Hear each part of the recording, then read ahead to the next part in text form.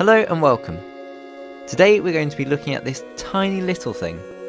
To find out more, stay tuned.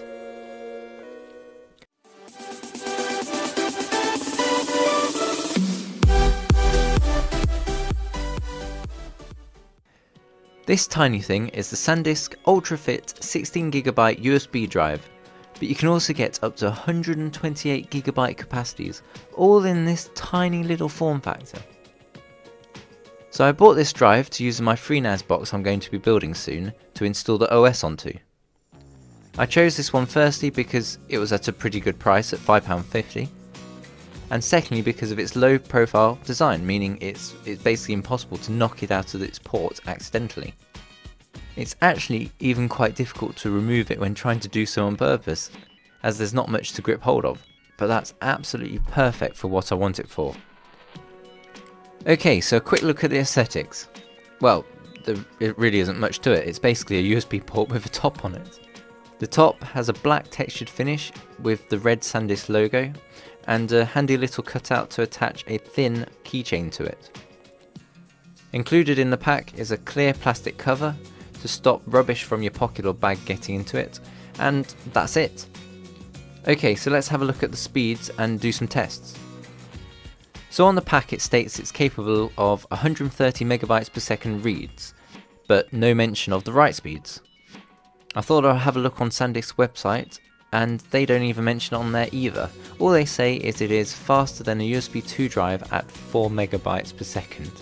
So I'm really not expecting much in regards to the write speeds. Well, let's find out what they are. Firstly, we have the crystal disk mark test.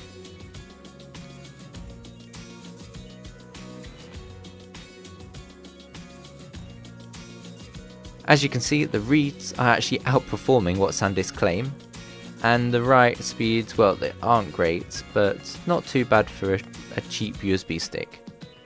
Now for the real world test, where I copy 5 movies, 1000 photos, 2000 songs to and from the drive to simulate the kind of workloads the average person will be using it for.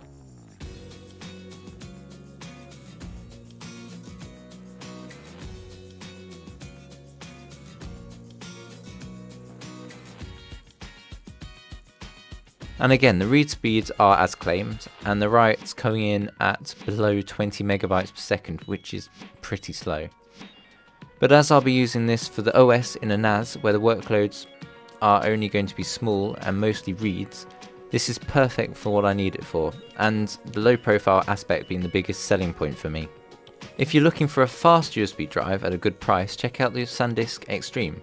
I have a video already up for this, so to watch that, click on the Extreme USB stick now, or click the link in the description below. As always, I've put the Amazon link down below. And that's it for this video. If you liked it, like it. If you disliked it, leave a comment below. I'll be documenting the NAS build when I finally get around to doing it, so don't forget to subscribe to stay up to date with that.